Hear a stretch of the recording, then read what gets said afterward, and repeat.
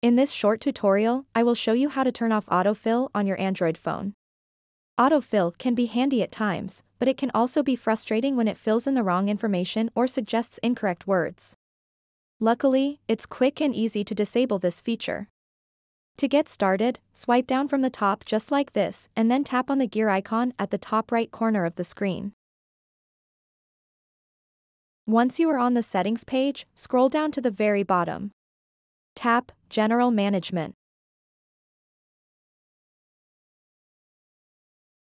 After that, scroll down a bit and tap Passwords and Autofill. And then tap over here.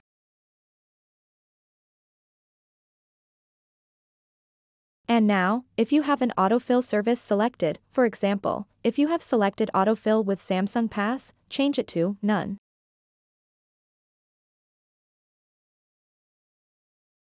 By selecting the None option, it will turn off autofill on your Android device.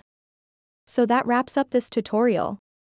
If you have any questions about this whole process, please let me know in the comments section below.